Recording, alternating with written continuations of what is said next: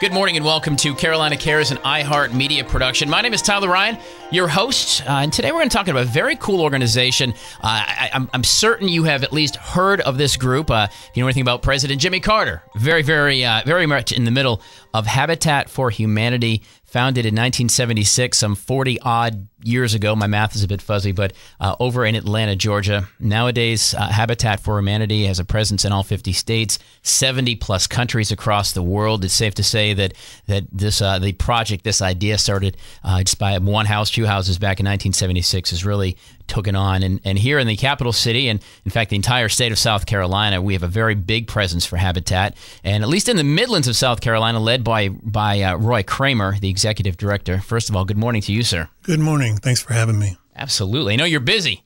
Building houses and hammers and nails and whatnot.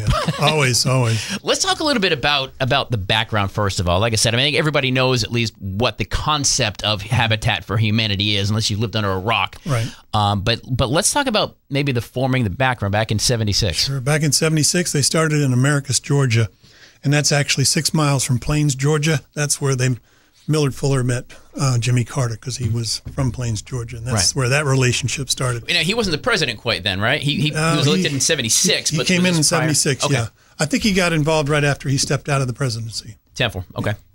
So the idea was to eliminate poverty housing, and they started in Americus, Georgia. They went through some rough times. There's a lot of civil rights stuff going on. They had people knocking down stuff they were building, and it slowly caught on.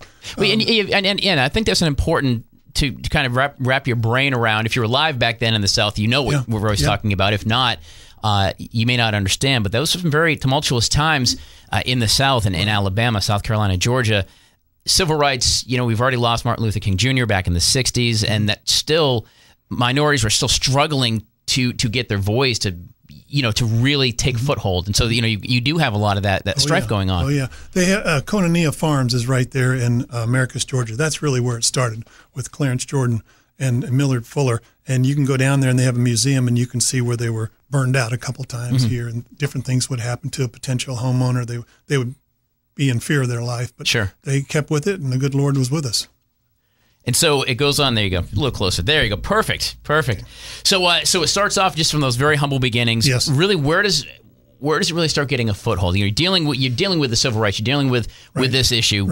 As an aside, kind of walk us through. Maybe the next 10. When you get former President Jimmy Carter involved, that's got to put a shot in the old arm, right? That's correct. I think it was Millard Fuller basically who just took it and ran with it, and it was a simple concept: get a bunch of people together and let's build a house for somebody, raise the money, and let's go. Sure. What makes it affordable is that there's no interest fee charged on these houses. So when the people get their house, it's not given to them; they have to pay for it. So they pay back that particular Habitat location.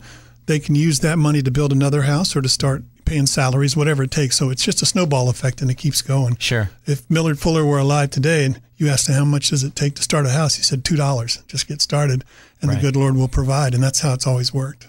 Now, and see, that's interesting. I'm glad you mentioned that too, because I guess I didn't realize that they weren't free houses. When I think of Habitat, it's you're gifting. We all see those flipping shows now that you give away a house and that kind of stuff, and maybe that concept's there, but that's not actually Habitat for Humanity. Not at all. Our folks, when I came on board in '94, they had to get I think it was 300 hours in during the time they were going through the program.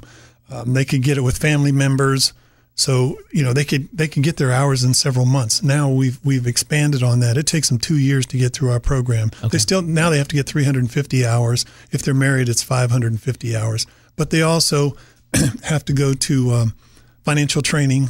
There's all kinds of classes that they take. I think it's a total of 13 classes. It could be more now. Everything from nutrition to gang violence, and we have guest speakers come in and work with them. So they're measured on their hours that they work on the build site and the classes they go through. There's basically 3 criteria. They have to be willingness to partner, ability to pay, and I always forget the third one. I'll catch it in a minute. But we do a financial background check on them. We make a home visit.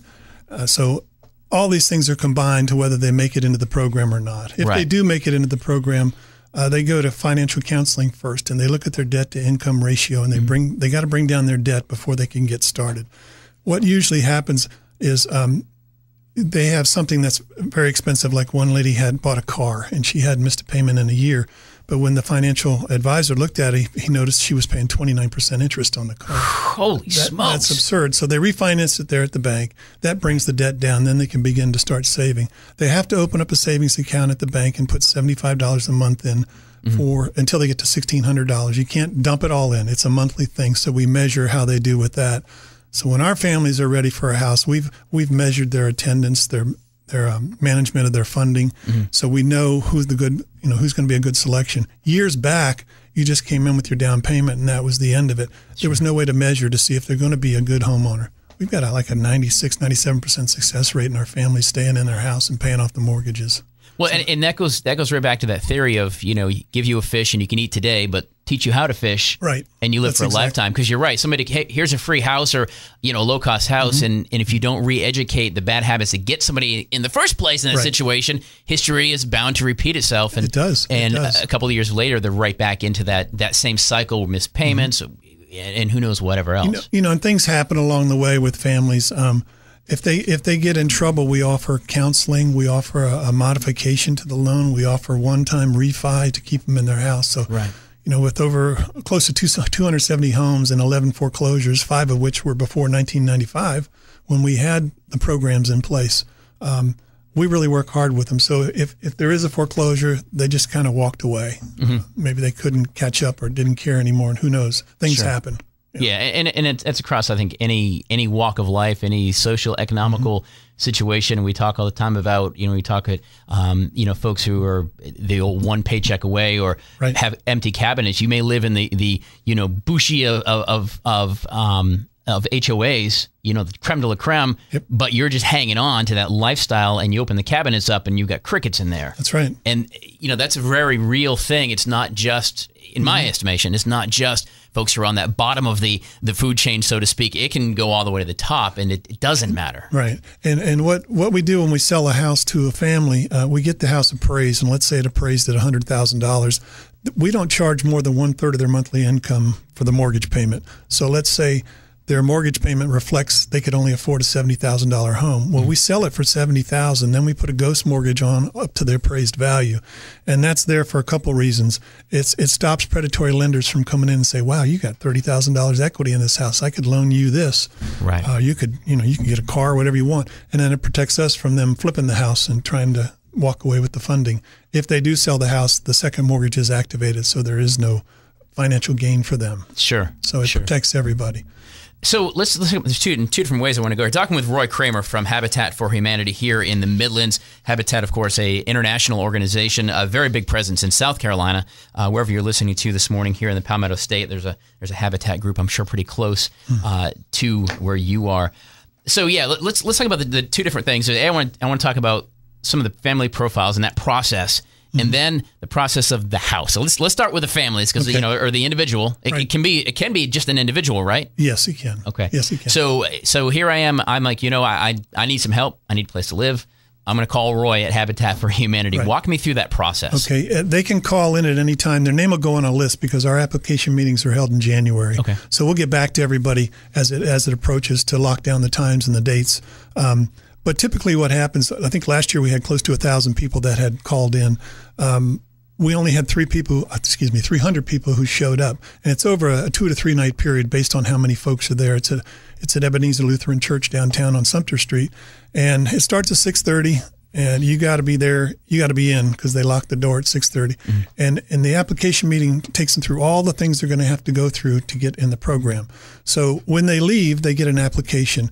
Now, out of the, let's say 100 people showed up that first night, half of them will either get up and leave in the middle or never come back. We won't hear from them again. Is it just because it's too much darn work? Well, it's more than I thought it was. I've seen them get up and walk out because they find out it's not free and they got to work for it. Right. So they're gone. Out of the, let's say 50 of them leave with an application, we'll get half of those back.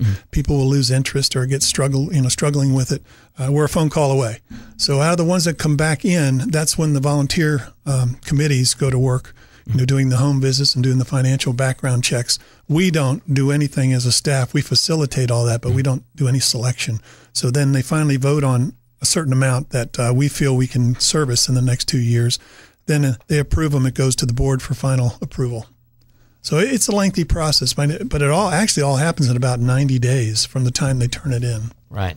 And how many people then in that selection process a year? I mean, how many houses simultaneously right now, either in the Midlands area or South Carolina area, are you simultaneously servicing these people? I think we service across the state close to 100 houses a year. Wow. With all the affiliates. Now we're doing 7 to 8. It'll fluctuate. We got to get way out in front of that to secure property and get things all cleared. That's probably our biggest problem is you can find property, but the acquisition is tough because there could be a no will and the heirs, you can't find them or there's liens on the property. So, and you want to try to keep everybody in the same area. So, we're working in KC and things are working out good. Sure. I think we've been in there 3 years now, and I can't remember how many houses we have, but I think we're right around 10 right now. And we're trying to be a year and a half ahead of construction. So if they're coming through the program, they can volunteer at the restore, they can volunteer at the office, they can volunteer on the job site. They got to maintain 20 hours a month. And it doesn't sound like a lot, but if you've got 3 children and Saturday's your only day off, you've got to figure out what to do with the kids. Right. And, you can get your 5 hours in every Saturday and you can maintain your 20 hours a month. Some folks, may be handicapped in some fashion where they can't be out on the build site. Well, they come into the office and they answer the phones. We've had almost every kind of scenario. We've had blind people. We've had people that have a disability and they maneuvering. Mm-hmm. It doesn't matter. We work with them however we can. It's great to have somebody answering the phones, Right. And they become family for us because you're around them for 2 years and then you're around them as you're building in the neighborhood, watching the kids grow. I've been there long enough to see kids come in and paying mom and dad's mortgage payment, and they're grown. No kidding. Yeah. Wow. And that's got to give you a pretty good feeling too, though, right? It is. As a volunteer, as an employee, whatever your affiliation may be with Habitat. It is. Especially for you, Roy, you've been since 94, so 20, my math is so terrible, 24 years. 26. I'm in my 26th year. There you go. But, to be in that spot where you remember when little Tommy, was 4 years old and he got his first room and now he's stopping by with mom and dad. I mean, that's got to be pretty cool. Like, wow. It makes a difference, right? I run into him around town every once in a while. I hear somebody yell out my name and I'll turn around. You don't remember me? Well, you were 5 years old, Right. You're now voting. As soon as they tell me their name, I know exactly who they are. Sure. Yeah. And our board, we're a CHOTO board, Community Housing Development Organization. So 1/3 of our board are low-income individuals. We have 18 board members, so 6 of them have to be low income. Well, they're all our homeowners, and most of them have paid off their house. So I've got people on the board where rubber meets the road, and it really makes for an interesting board.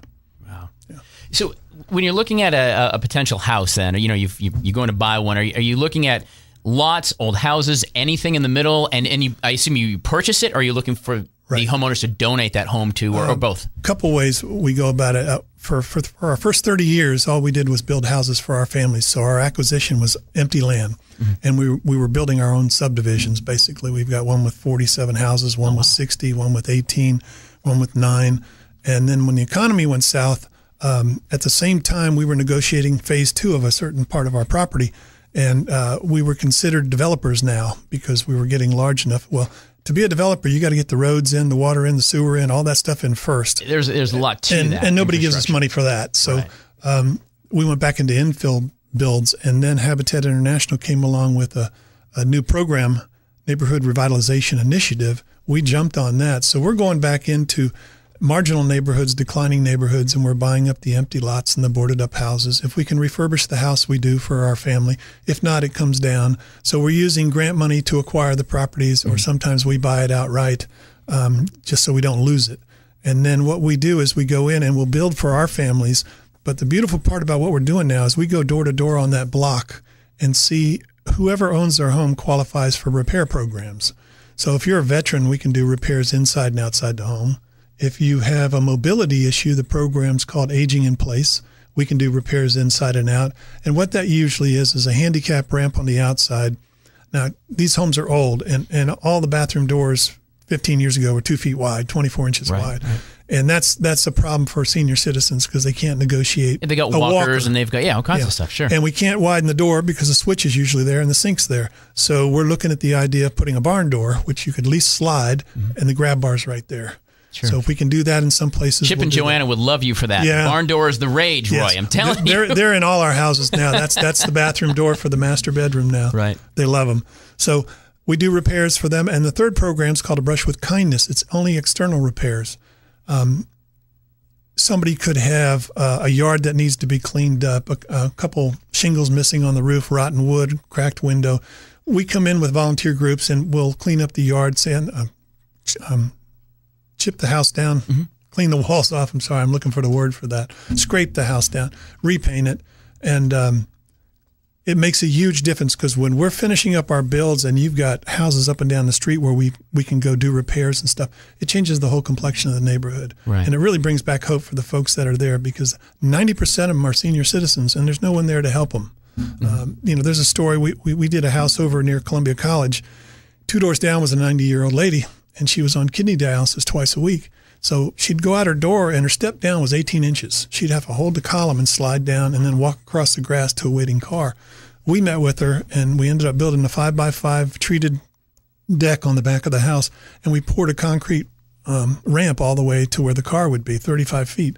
Okay. And scraped the house down, repainted it, and rescreened the porch. And her cost was $67. I mean, it's on a sliding scale based on what you can afford. Wow. Now, the hard part the hard part for us, and the sad part is we can't go everywhere and do this. It's only in the neighborhoods where we're working because we only have a staff of 10.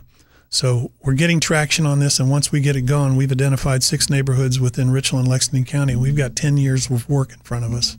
It could go on forever.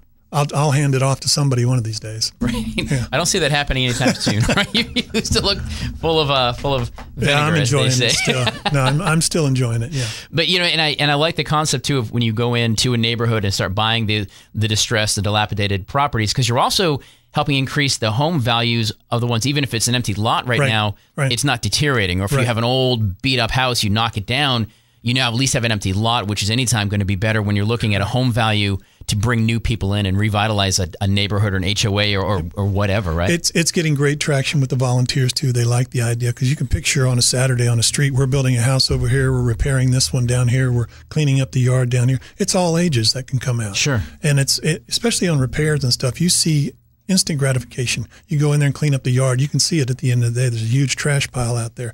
We spent Saturday cleaning out where the community garden's going to go, or already is. We're cleaning out another area because we're going to build more raised beds.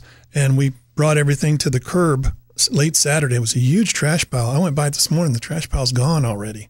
So it's like, thank you.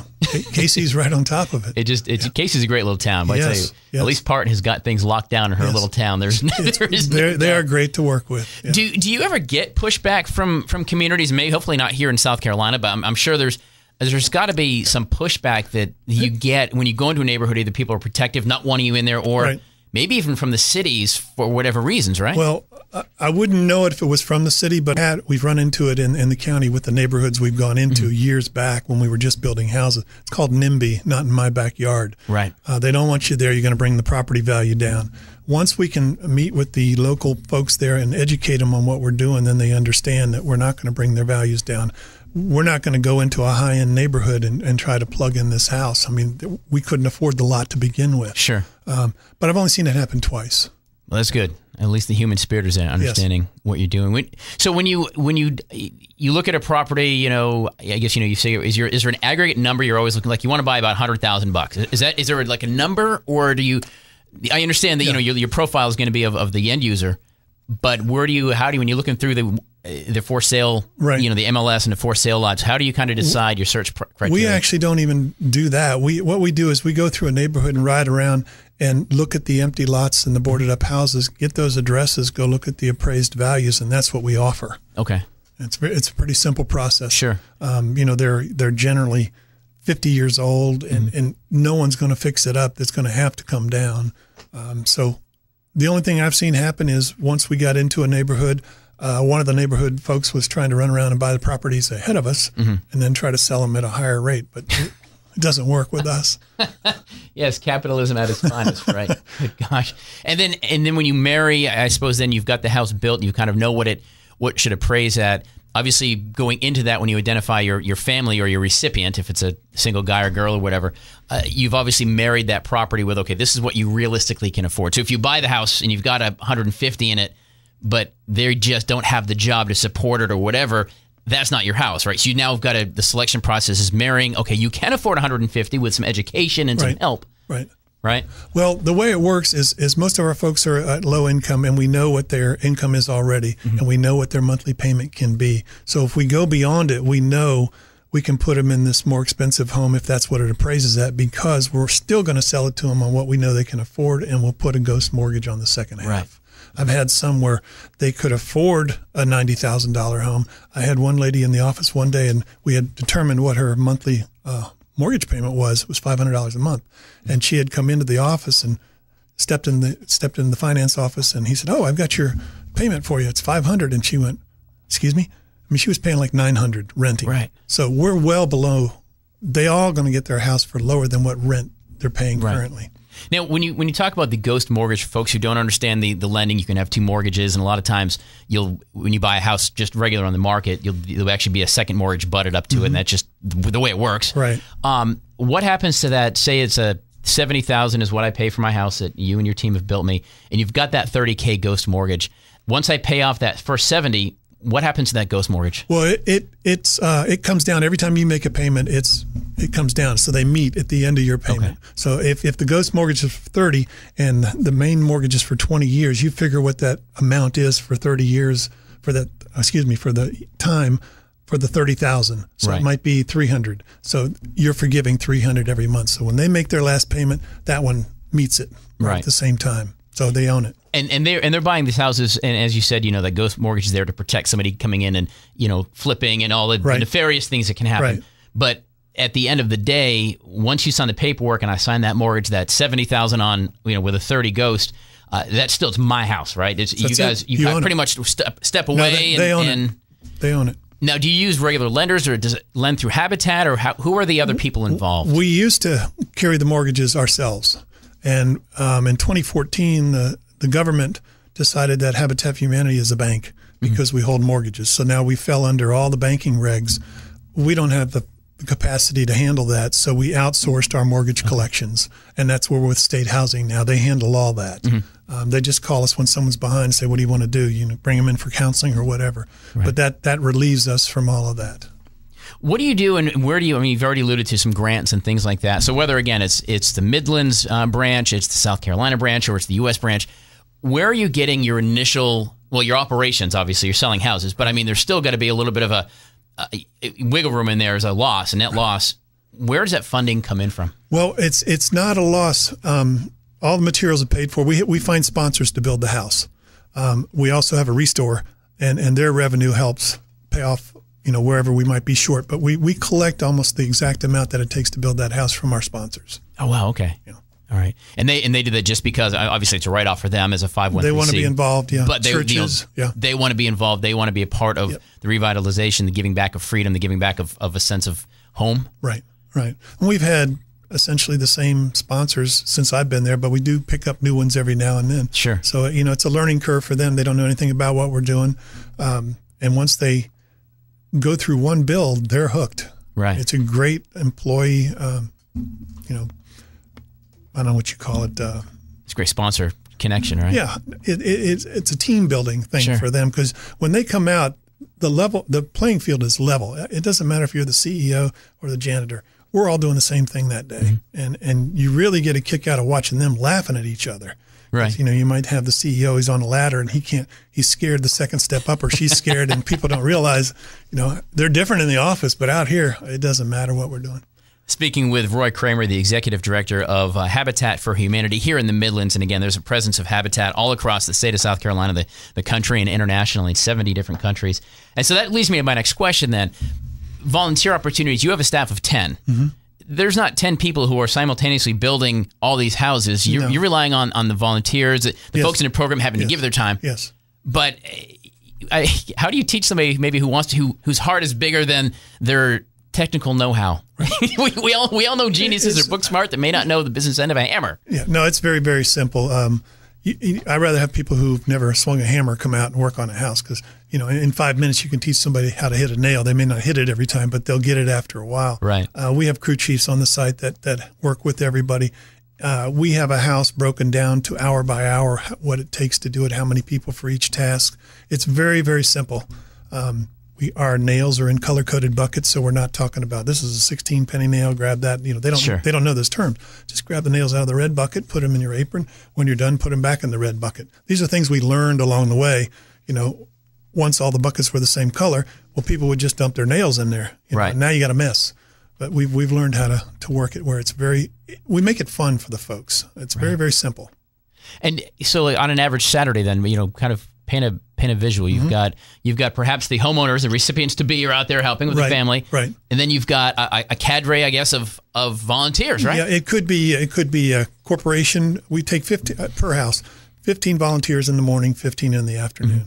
That's the manageable number that you can work with. And then there's tasks involved where you're taking 3 over here, 5 over there, and everybody, we know what we're doing. So I may have somebody over here sorting through wood. I may have somebody over here raking the yard, somebody over there starting to load things up onto the floor, and So these aren't like, if you're not an electrician, you don't have to worry about if you don't have any skill. Like, right. Obviously you have general contractors do the stuff they have to be up to code. Right? Yes. You do not want me wiring anything, right? No. We have subcontractors. In fact, all our subcontractors have been with us for over 20 years. Great. And same guys. They're mostly individuals. They have their own company.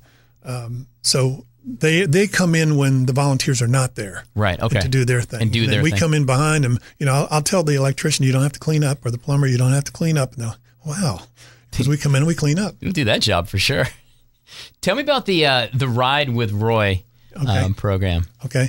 The Ride with Roy came about, I guess, maybe 6 or 8 months ago. Right. And the idea behind it is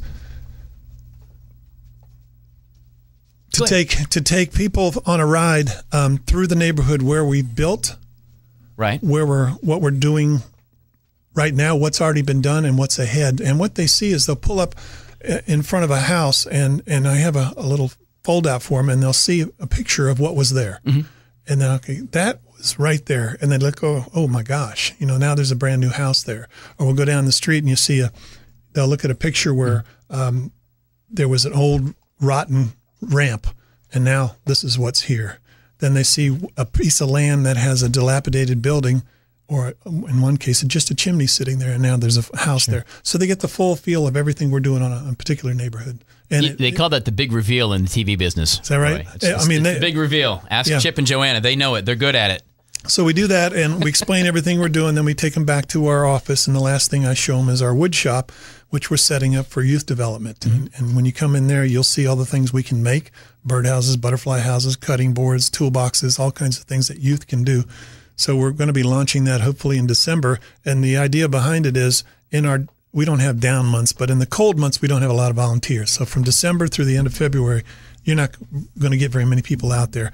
We're usually winding down for Christmas and getting ready to start. And then the hot summer months from June to end of August, it's tough to get volunteers out there. Well, it's 195 degrees, Roy. Yeah. Well, sometimes we go all the way through, but they're gone by 11 o'clock in the morning, and it's understandable. That's when we're going to open up the youth development to bring people in there, and they can do different things. It's already now mushroomed into the idea of a wine and cheese night where adults can come in and make cutting boards and have their wine and cheese. We've had birthday parties in there for kids. So it's the idea behind it is we're going to challenge 7th grade to 12th grade to come in, mm-hmm. and we're not sure how we're going to set it up, but they're going to have we're going to have a sink set up that's leaking. We're going to have a toilet that leaks. We're going to have they're going to have to fix both, figure out what to do. And there'll be simple leaks, but most people will either walk away from it because they don't know how to do it, or they'll call somebody and spend a lot of money to have them come out for nothing. Or they could problem solve, like teaching these guys, these young guys and girls to do it themselves. They're going to have to hang a mini blind. They're going to have to take a doorknob and a deadbolt off and put a new one in its place, and they're going to have to patch a hole in a sheetrock wall. When they do those, they will get their own little toolbox. And the idea for them is, I've had so many kids out there that have never held a hammer, never read a tape measure, don't know how to do any of all the basics. Well, they'll earn their tools, and adults too. There is so much more to Habitat for Humanity than I would ever have guessed, and there's a lot more we could talk about. We're out of time today. Real quick, Habitat for Humanity SC, is that the direct line to you? CSC. CSC. We'll put a link for you at the Carolina Cares tab, WVOC.com for you guys. Roy, thank you so much for what you're doing for the neighborhoods. Everything is so much to do with Habitat for Humanity. Very, very interesting half hour. My name is Tyler Ryan here on Carolina Cares, an iHeartMedia production from our flagship station in Columbia, South Carolina. If you have an idea for a show or would like to appear, you can email me, tylerryan at iHeartMedia.com. Once again, this has been Carolina Cares, an iHeartMedia production. Thank you so much for joining us today, and I'll speak with you in 7 days.